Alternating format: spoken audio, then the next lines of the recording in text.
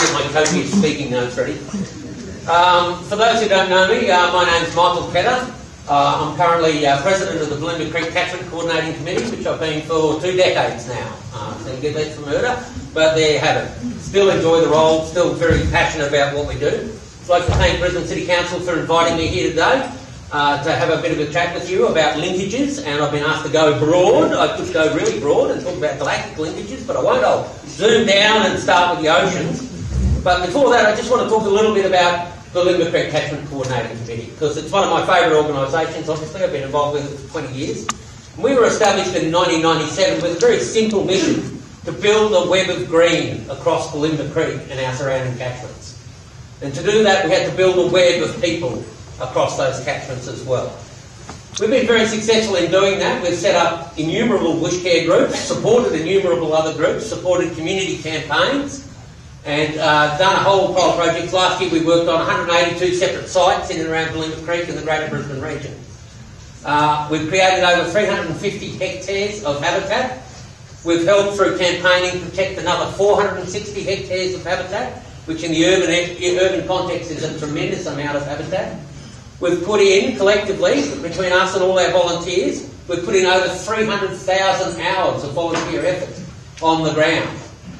And we're well over 500,000 plants, probably close to 750,000 plants now. I don't know whether Stefan's got the numbers at the top of his head, but we seem to propagate and plant a vast number of plants every year.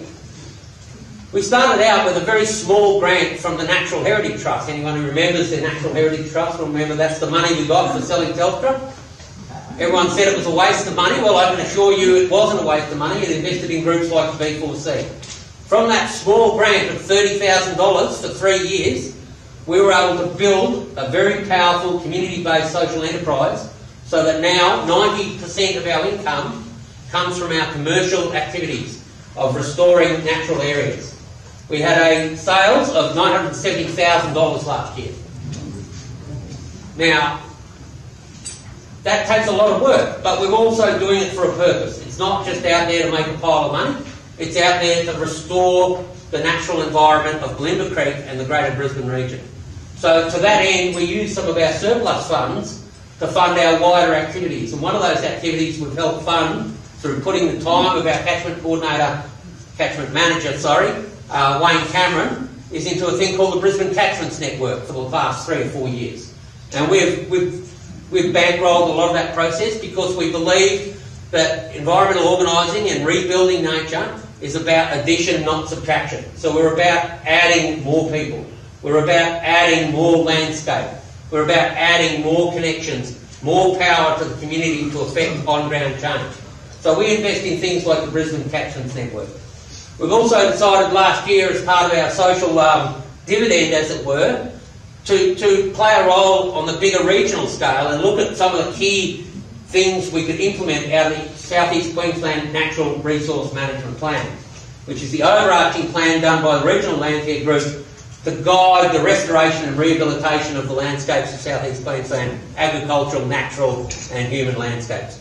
So to that end, we purchased 120 hectares of land near the Mount Barney National Park, completely for no financial gain whatsoever. It was simply to link a disconnected piece of the national park to the World Heritage Area. So that was our commitment and part of the social dividend from our social enterprise, to link national parks to World Heritage, to link community effort to protect the boundaries of these World Heritage Areas. We've also done a number of large signature projects in Bulimba Creek which we've been involved with for a long time, and they've been quite successful. One of them is the Oxbow project in the lower Bulimba Creek. The Oxbow is a cut-off branch of the river. It was very badly degraded when we got involved. We got involved because Port Motorway was going to be put through the area, and at that stage they were preparing to preload. That means put a whole pile of fill on the floodplain and put a 4-lane highway on top of it, which would of course created a huge dam in the lower Bulimba Creek. Community was understandably very upset by this. The main roads engineers were very adamant that they had a plan and they were going to implement it. So the groups linked together to form a group, and then they linked with us and brought us in to negotiate, in inverted commas, with Main Roads to see if we could get a better environmental outcome. Now, negotiating with main roads engineers who have got a fixed idea in their mind is fairly difficult. We relied on the good graces of our then local state member, Pat Purcell. I think at one point in time, mumbled about lumps of 4B2 to them, as Pat does, in his own colourful way. And he managed to convince them to give us a hearing, and we put together a rehabilitation plan for the Oxbow and an alternate building plan for the freeway so that they could build their freeways, we could restore ecological function, we could protect floodplain functions, we could cope with sea level rise and do all these other things together. So after 20 rounds of banging our heads against concrete and working with three-dimensional modelling and LiDAR, we came up with a floodplain recovery plan where the port motorway was raised off the ground. It wasn't built on an embankment anymore. It was raised about yay high off the ground to cope for fauna. And they said, what fauna? And we said, there's no fauna here yet, but there will be. And that all the water from that was taken away and put through biological filtration and polishing ponds and through groundwater filtration to restore a wetland that was salinating because it wasn't getting proper flushing.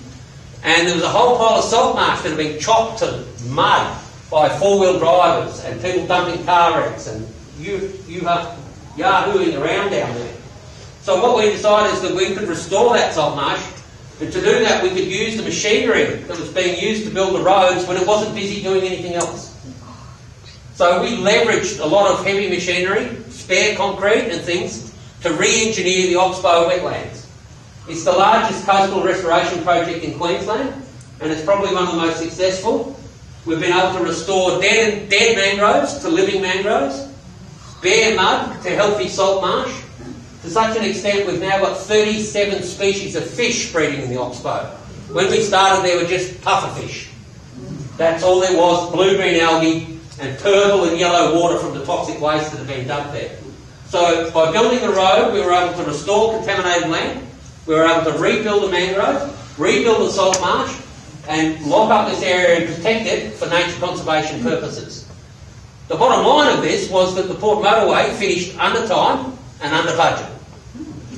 It was the first large-scale engineering project in Queensland to use biological filtration to control road runoff, and as such they won several international awards for their engineering. This is the power of linkages. If those groups hadn't said, oh, get the B4C in, they know what they're doing, if Pat Purcell hadn't gone, I believe what these people are saying, and we hadn't done the hard yards with the engineers and linked with those engineers and got them to understand what we're talking about in terms of floodplain processing, we would have just had a dam on Bulimba Creek. We would have still had contaminated land, we would have still had dead mangroves, and we would have had no salt marsh restoration. So that's one of the powers of linkages. Another site I want to talk about that we did was the Tingalpa wetland site.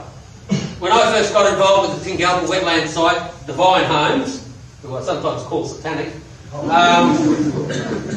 were building a development in Tingalpa, and they had the bulldozers ready to go to bulldoze this wetland ecosystem.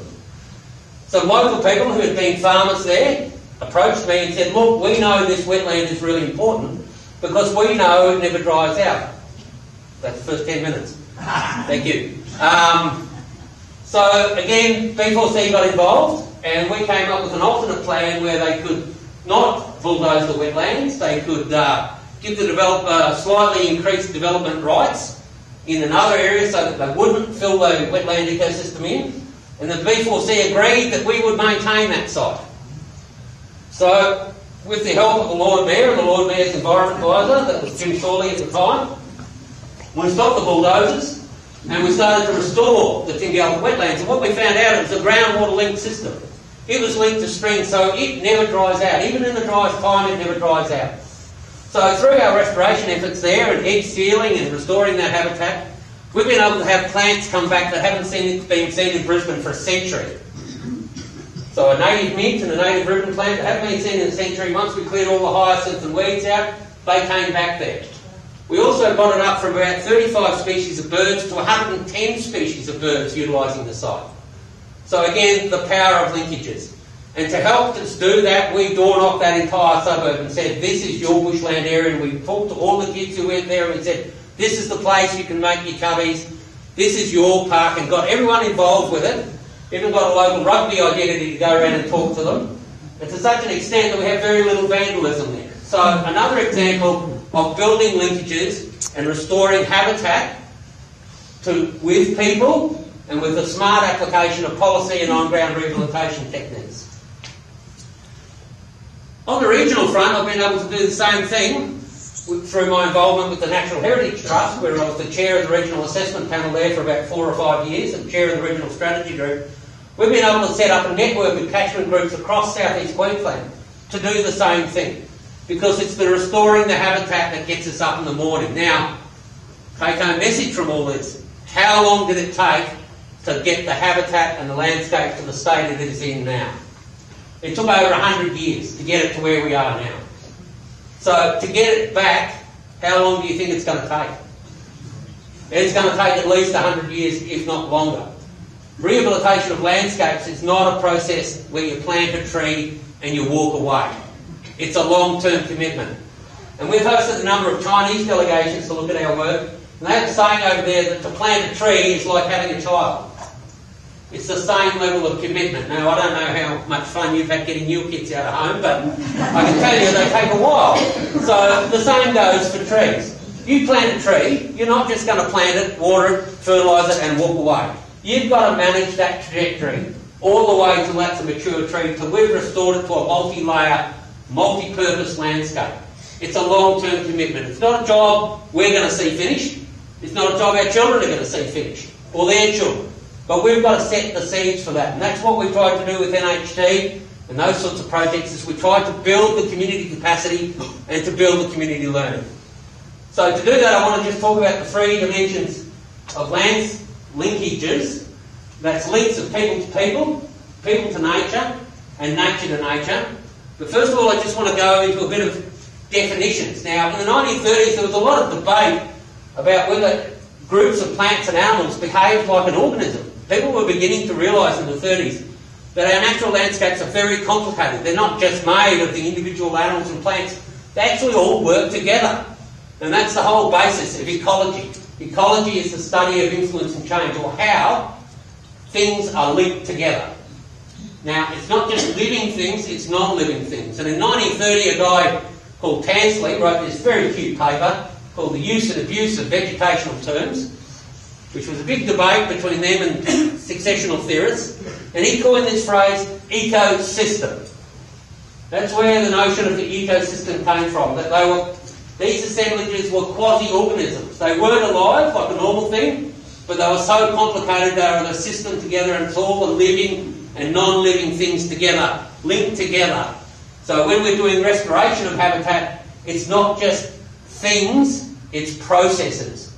So if you look at what we did at the Oxbow, we looked at the processes, how the floodplain works, how it works in dry times, how it works at spring tides, how it works at low tides. So habitat is not a noun, it's a verb. It's a thing that's alive. You can think about it as it's all alive, and it's processes as well as things. So it's where the air comes from, it's where the water comes from, it's the linkages. Now, some of these linkages are not obvious.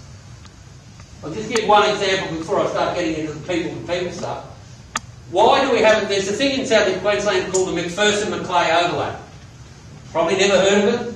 It's a biological term that recognises from the Macleay River up to here we have an overlap of temperate and subtropical species. Barrington Tops down in New South Wales is the southernmost limit of subtropical rainforests. The Border Ranges are the northernmost limit of the Gondwanan forests and the Antarctic beaches. What's the thing that links it together? Well, as it turns out, it's an ocean current that links it together. There's a central eastern current that goes as far down as the Manning River, and then it turns around and comes back up and goes as far up as Fraser Island. Now that current marks that whole McPherson-Macleay overlap. It has helped drive the entire vegetation and animal community of that whole zone. It separates us from the Great Barrier Reef, and it separates us from the temperate southern oceans. So there's some of the subtle linkages that you've got to look for when you're doing habitat restoration. So now to the meat of what we're on today, I've gone broad enough, hopefully, is linking people. So ultimately what the P4C was on about was the notion that together we could do more than we could do alone. That together we were stronger, and that's not a bad for Hillary Clinton. Together we could do more things, we could achieve more things. So to do that, you've got to link people together. Now, if you want to find the common ground between people, sometimes it's worth looking right between your feet and then looking up at them again. And there it is. That's literally the common ground. The land we share together. The landscape we're walking in. That's how we link people together. And the whole notion of bush care is to put that linking together, that we can work together on a common project.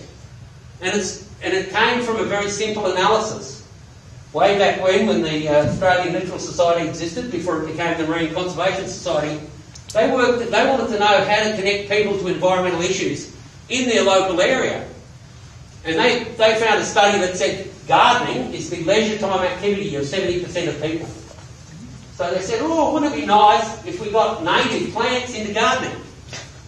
At that time, nurseries weren't selling native plants in Brisbane. This is the early 70s. It was a fairly rare thing. Few people were into native gardening, but not many. So they came up with this notion of the big garden. That the landscape is the big garden, and that by restoring it and planting native trees, we can carry out this common gardening activity together, which was something people were very interested in. So that's one way to link people together. You find that common interest. Is it birds? Is it orchids? Is it fungi? Is it gliders? Whatever it is, find that common thread and work on it together to find a common area of interest where you can do something. Now, BCC supports our efforts doing that through in-kind grants and technical support, and that was a visionary council to do that. And that's another important linkage to the people. How do you link community effort to government? Because ultimately, governments control a lot of what we do in the so-called public sphere and public land. If Jim Sawley and Sally Ann Atkinson before him hadn't thought that getting people involved in repairing the landscape was a good idea, it would have gone on as guerrilla planting. Because when I was growing up in the 70s, I know someone here said they set up a bush care group in the 70s. Well, when I was doing planting in the 70s, we'd sneak into the edges of parks and plant things. I go, oh, good, I wonder how that tree got there. But these days, it's a lot more organised. And that's because we've been able to link community aspirations to government programs. So what I like to think about is linkages go bottom up and top down. That's the way things work best. Not if governments tell us what to do, not if the public are bashing their heads against the government, but if there's an empowerment where community aspirations can come up and meld with government programs and policies so that we get a multiplication of effort, an addition of effort, not a subtraction of effort. That's my 20-minute call. So, linking people to people, linking people to policy, and the boring old topic, which I know the hackers will be involved in, linking people to planning. Getting people to understand planning fundamentally affects how our environment goes. And then there's the rural linkages. Once you get out into the rural landscape, it's not so much the big garden, it's the big paddock. And you've got to find the common grounds there, which are weeds and salinity and things like that. And again, build people together, form land care groups, work towards common actions on the ground and get funding to do it. The problem we've got in the wider rural context is government policy blows hot and cold. So we've got a 100-year project to do, and every 3 years the government's policies change. Last budget we had $460 million cut out of land care. That has put a big jammy in getting on-ground restoration in rural areas. So we've got to go back to the drawing boards, rebuild public understanding of why we need to do it, rebuild community effort to lobby our politicians to restore that funding, and then to get back on with the job because it's a long-term project. So linking people to nature is part of it, and when I started doing this work, I like to think a lot of people lived in a green and grey blur. People would walk along and they probably wouldn't know what they were looking at. Most people wouldn't have known what trees they were looking at. Back when I started working in catchments, the creeks were called drains, and they had no names. And you'd walk along and say, oh, look at that drain there, that's horrible. And there was a lot of effort to cover in drains and fill drains and get rid of drains. But we now know these are the vital veins of the ecosystem which we need to link our landscapes and ecological processes together. So one of the first things we did when I was setting up the Norman Creek Catchment Coordinating Committee 21 years ago was give creeks names. We went to a guy called Bill Kitson, at the Museum of Mapping and Surveying at the Land Centre there. We looked at the 1890 survey maps and the 1910 survey maps, and we found the old creeks and we found the old billabongs. And we got the council, again, that vital linkage up to the council to say, if you want people to value these things, you've got to put a name on them. So you might have driven around Brisbane and you've seen these signs. You are now entering Norman Creek catchments. You are now entering Bulimba Creek catchments. That was part of our cunning plan to make people aware. Because when you're driving in your car, you really don't notice that these ups and downs are actually marking catchment boundaries. As a push bike rider, I was well aware, having boiled my way up the slopes and down again. So we got people to name them. We put names on the creek, so now when you cross the creek, it says Bulimba Creek, it says Norman Creek, it says Cabot Street Creek, it says Moggle Creek. So we put names on it because names give value to things, to people. This is how we fight the green and grey blur. We empower people with knowledge. If you give people the knowledge of what's going on, they're more likely to talk about it to their friends and family and say, well, you know that tree there, well that's actually a eucalyptus da-da-da-da-da, and it's the habitat of the following animals. So it gives people social currency, but it also brings around this sense of place. And our theory is that a sense of place leads to a sense of identity, a sense of ownership, and a higher likelihood of action. It's no longer just a drain down the road, it's my local creek. It's no longer just a bit of bush over there, that's a such and such forest, and that's the important home of the squirrel glider.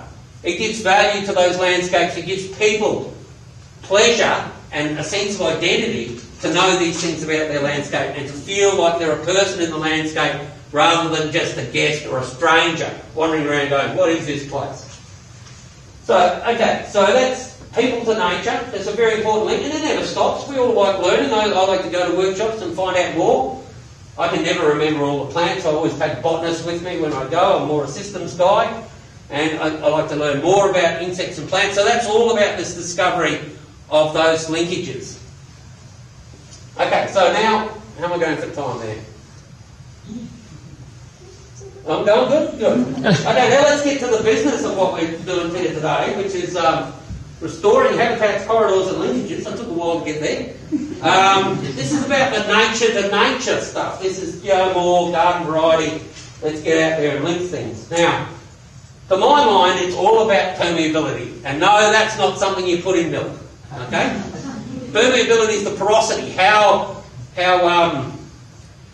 things can move through the landscape, where there are barriers to things in the landscape, whether there are fish barriers, whether there are barriers to people accessing nature, barriers between bits of nature and other nature, hard surfaces, dangerous surfaces like roads. So what we're on about in terms of restoration of things and processes is this whole notion of permeability. We're trying to make the landscape permeable to ecological processes, to things, to people, and to our interaction with those places. So it's not just a question of linking things together one after one like a road network, although connectivity is very important, but connectivity is more than just being physically connected. It's having a linkage of some sort. Now, some animals can cross gaps. Some animals, like wallabies and roos, actually prefer the open paddocks. So to create a linkage between grassland ecosystems and woodlands, you don't want continuous woodlands. For fire management purposes, you actually want to break it up. So the permeability has got to be honed into the requirements of that particular landscape and what feature you're looking at. For floodplains, we want to have floodplains open and ready to go. And floodplains are important for restoring our habitats because animals and plants are very bad at using taps for some reason. And they need to get their water from somewhere. And how do they get their water? It's mostly from groundwater. Where do forests get their water from when it's not raining? That's in the soil. So you need to make the landscape literally permeable to water, so enough water can be captured in the soil and underground to be able to sustain these forest areas through times of drought and to have those ecological functions and to make the base flow of our stream so it's flowing all the time and not just flash flooding when it rains, carrying a whole pile of pollutants. So permeability of water, permeability of birds, permeability of gliders, permeability of pollinators, and all sorts of things through the landscape is what we're trying to do. So we're trying to set up networks. Corridors have come back to bite us. We've talked about corridors, but the politicians have a funny point of view of corridors. You build a corridor and they say, Where's the fauna using it? Where's the koala waiting for its 666 bus to oblivion? Now, has it got a go-kart? Can it go up and down there every day? Well, some corridors work like that, but some linkages are broader. Some are spores and pollens, plants, birds flying through, animals moving from one landscape to another. But mostly they just sit around in their habitat. We don't have a lot of migratory animals in America where they've got large herds of things. It's easier to see. Here it's not so much migration, although we do have ramsar. It's young animals dispersing to new habitat. So in the Koala Coast, for instance, we're building linkages of networks of stepping stones and nodes and other linkages to allow dispersing juveniles to find new habitat, or to recolonise habitat that had previously been denuded of its fauna.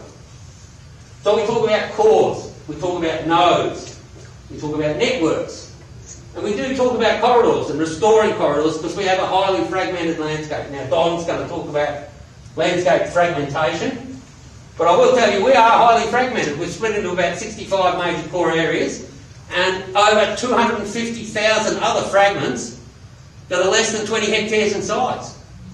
So Humpty Dumpty has been smashed. He's in bits all over the landscape. So how do we put those bits together? What is the most appropriate permeable landscape we can create to put those bits together? What tools do we need to put those bits together? What plans do we need to put those bits together? How do we mathematically identify which bare areas perhaps to buy to link the most fragments together? And there are tools to do all of these. And there's some simple rules that we all can do, which is if you find a fragment, seal its edge. It's the edge effects that really whack the habitat. It's the light interplay with ammonia and the weediness of the edge and the fire coming into those forest fragments, and then linking them to water and to their requirements. So it's not just linking habitat, you've got to find where the bioavailable water is and make sure there's safe landscapes to connect to that biological water.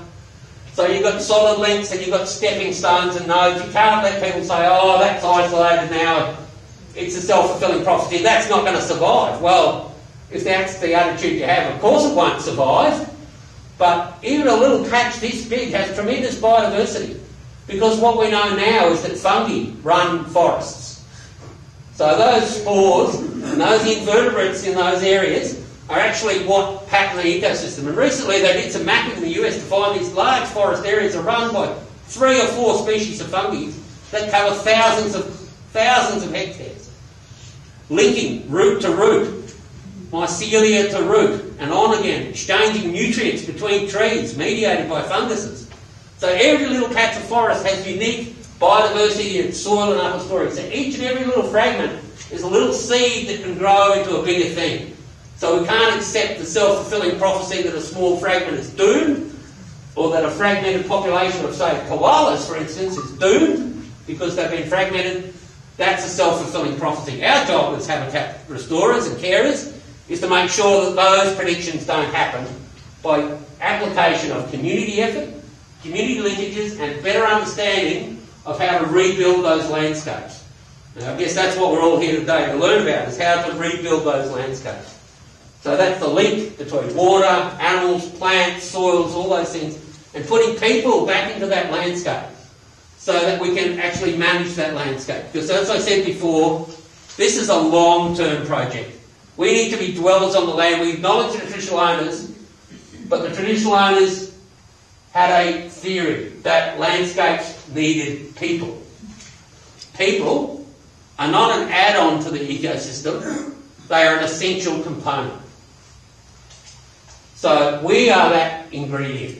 It's up to us to become the new traditional managers of the land, to carry out that activity of looking after, monitoring, caring and restoring those landscapes to protect the things we hold in value. So it's restoring that sense of connection that maybe our ancestors had in Europe, say 10 or 15,000 years ago, or even 1,000 years ago. So we've got that intimate connection to landscape. A naturalist friend of mine who died recently, Strider up in the Northern Territory, has this theory that we're not actually fully mature individuals unless we have a connection to our landscapes. He had this theory that, like all animals, and we are, we need a habitat. We need a home range. Here I say we even need territory. And that allows us to be fuller, richer human beings. So we need to find our role in that landscape, a smart role to know what we're doing, how to restore it, where we're going, but also to pass that role on to future generations so that we have this sense of belonging and get a deeper meaning and fulfilment out of restoring landscapes. And we can do that through linkages. Thank you.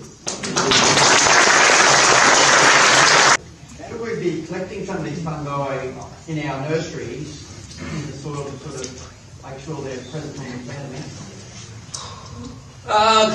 It's always wise, and I advise Wayne to do this, to collect a little bit of litter and stuff from the area and spread it around. It can't hurt, but you don't want to move from patch to patch. But really, if you're building on, if you're not just starting bare, if you're starting at an edge, you should be able to get them anyway. If you're starting near a little patch, you should be able to get them anywhere.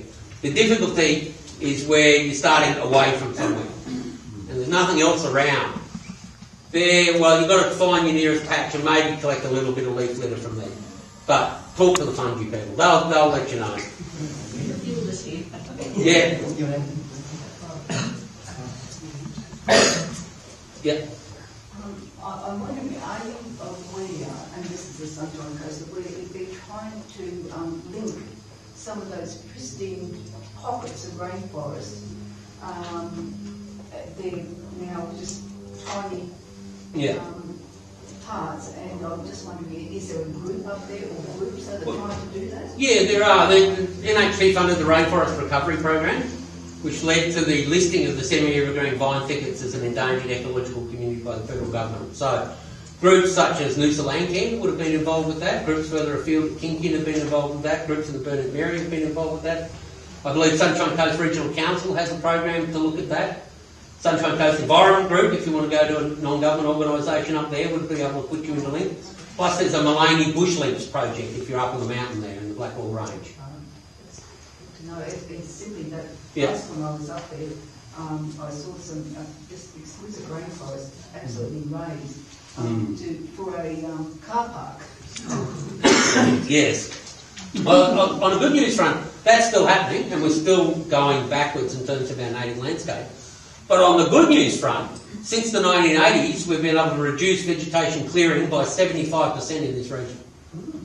And when under the last state government, when clearing went up around Queensland, in southeast Queensland it stayed flat.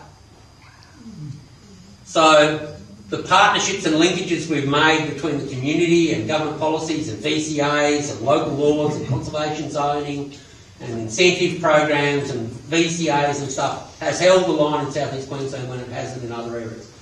We're still going backwards, but we've got it down to a level where it's on the ropes, as it were. With a final push, we can probably stop it. You have a question. What's that? I was actually going to just lead on to the fungi thing. Yeah. Just like, what's the, when we vegetate, normally it's the trees that get put in the ground. Yeah. But no one really thinks about the mycorrhizal association underground and how that, how the fungi, as you said, lead the way for everything else and other, the pioneers of plants. Is that something that one day Australia is going to start looking at like other countries are? I think part of the reason we plant near edges is to get those effects, even though we don't know them all. And I don't think anyone's ever funded a comprehensive fungi survey yet, let alone a comprehensive biodiversity survey or a beetle survey or an anything survey.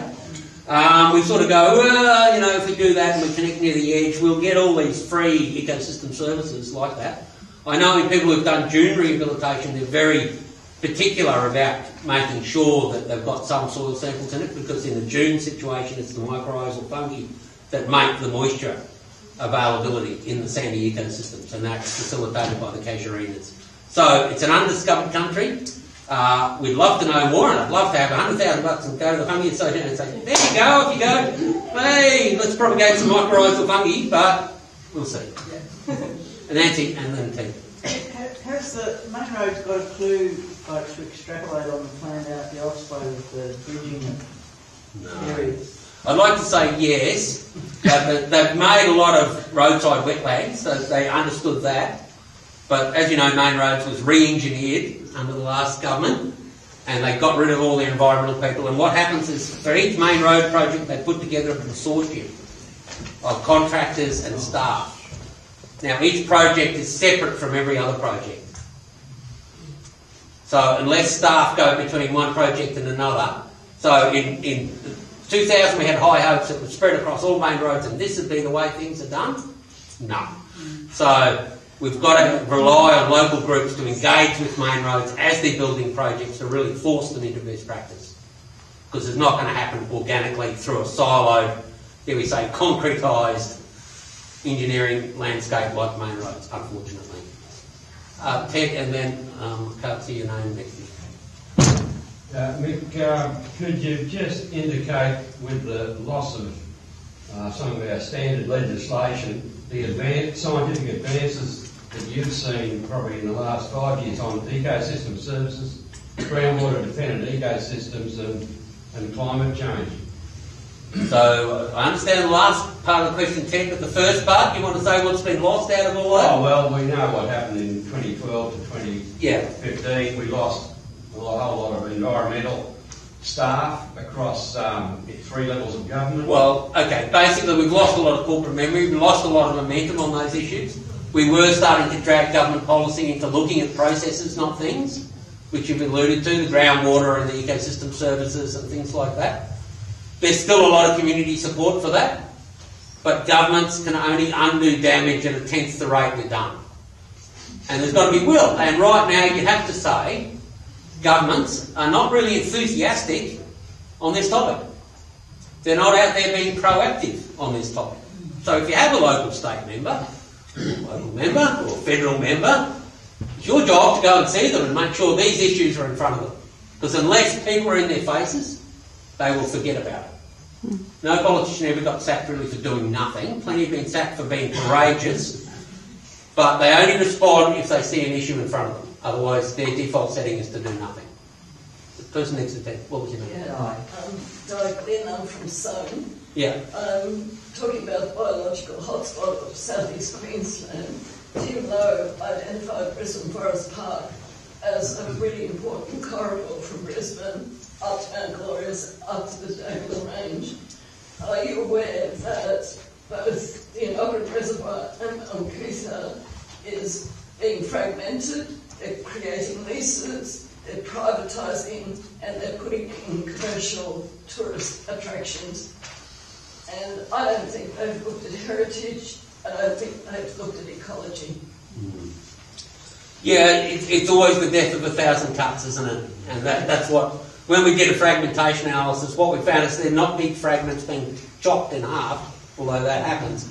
It's little fragments being peeled away from the edge, or keyholes being created. So when we looked at the patterns of fragmentation, that was the patterns we saw. And again, the antidote is to make sure as many people, every letter to a politician is worth 100 votes. So the more letters you get to people, the more they'll have to pay attention.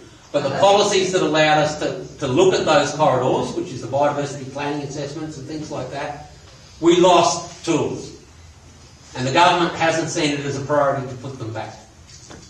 I think most people were in shock after that onslaught, and really we haven't got ourselves together to really push those. But there's too much to do, but we need to do it. So those corridors are important. They are redoing the biodiversity planning assessment. That corridor has come up as of regional significance again. So that tool exists, so quote it and use it. The biodiversity planning assessment is currently under review by the Environment and Heritage Department, and it will come up as bioregionally significant, that corridor. I have been stalking my ministers. Yeah, that's a good thing. That's a good thing. Yes. It's a follow-up from this topic. Yeah. I haven't kept up with it in recent years, but one of the big difficulties has always been the degree or the thoroughness of cost benefit, or the loss. Yeah. What is the cost of removing all these functions? Yeah.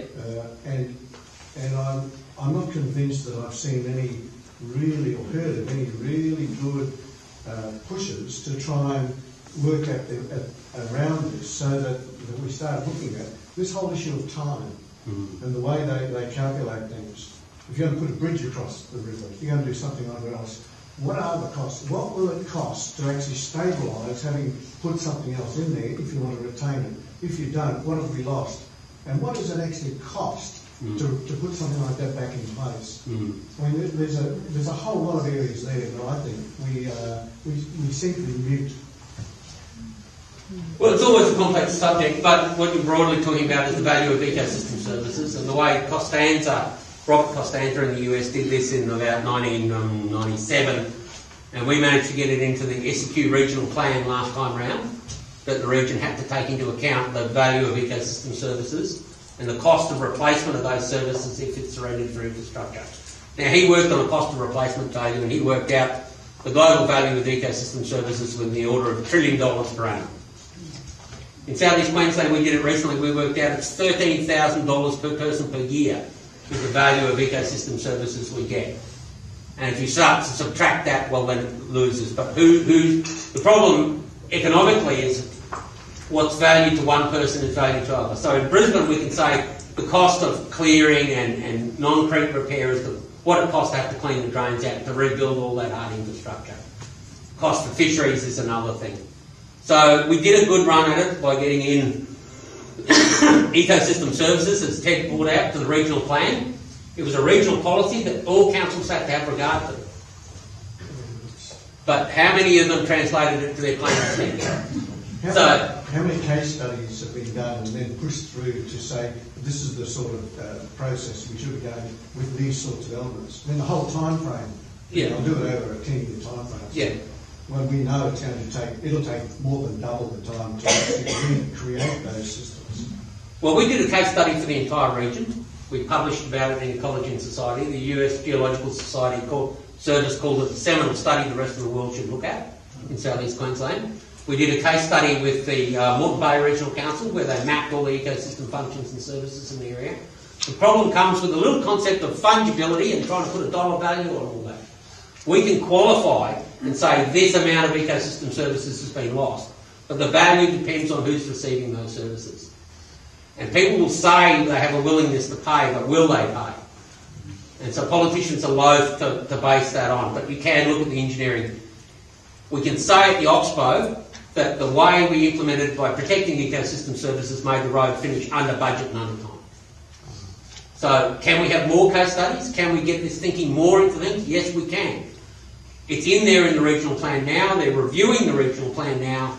To keep it in there is a vital thing. So if you look at the documents for that, you can have your say on it and say we need to look at this thinking. We need to look at how ecosystem services are being replaced when we lose its infrastructure. It's a complicated issue. I could go on for hours about it. Sorry, Bruce. Last question?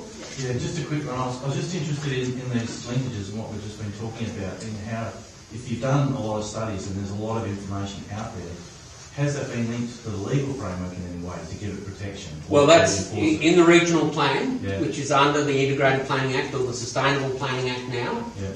It is formally constituted as a regional planning committee, which means it's a regional dimension under the State Planning Act. Okay. So that policy in the plan is law. Right. But like all laws, do they get implemented? They get interpreted. They get interpreted. So council then has to interpret its plan scheme and say, how do we look after ecological systems or ecosystem services in our planning scheme? And who checks that? So what we found is you can put it in, like in the Vegetation Management Act, I sat on the Ministerial Advisory Committee, we put in the ecological processes upon which life depends as an object of the Act. But how it worked out is they would just map vegetation based on their photo interpretation, and the high conservation values which encompassed all the processes never got implemented. Yeah. So, put it in. Oh, no, they're not doing it. Have it go again. Continuous. There are a trillion reasons why they're not going to do it, and all us as to why they are. The development industry doesn't like constraints. Infrastructure providers don't like constraints. But I think you've proved that given those constraints, people will react to survive. Therefore, you can build a highway across a waterway. So that only happened as a result of public pressure. There was no policy when we did the Oxbow. There was no VEG Act, there was no offsets legislation, there was no climate change legislation. Goodwill got us there when legislation didn't. You've got to do it all. But it's never easy. If it was easy, someone would have done it by now. Believe me, we've tried. Thank you. No Thank you so very much. Mick, do you